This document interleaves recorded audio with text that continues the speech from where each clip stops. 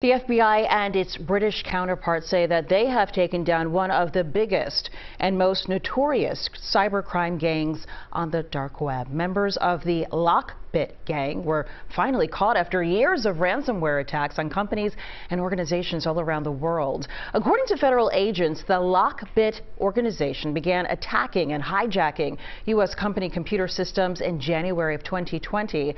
And since then, there have been more than 2,000 victims, with the organization demanding hundreds of millions in ransom, more than $120 million of which was actually paid. Ransomware is a business model. And so the malicious actors are looking to earn money. And so we've seen cases where they've asked for money.